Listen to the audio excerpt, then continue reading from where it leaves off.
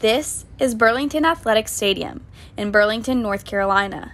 Just 16 months ago, it was the home of the Burlington Royals, affiliates of the Kansas City Royals.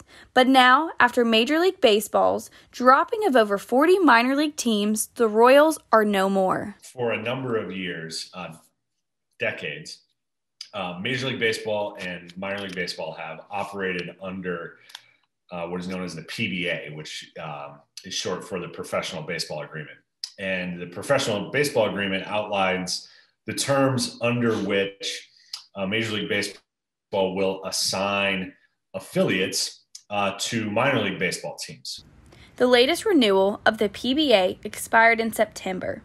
The MLB canceled the 2020 minor league season because of the virus. Unfortunately, there was the double whammy of a global pandemic, and that created a scenario where the minor league operators both no longer had the financial wherewithal to go through this negotiation and fight it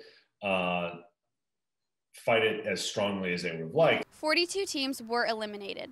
They included the Burlington Royals, a member of the Appalachian League. Major League Baseball made the decision to change this league to a summer development program.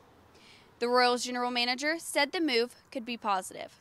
The product on the field is going to be different. It's going to be players 2 to 3 years prior to what people are used to seeing them here. But the experience, the business operation itself, it's going to be very much the same, except a lot better. The league will feature the top 300 rising college sophomores and juniors from across the country. The USA Baseball organization will now control the players in the league.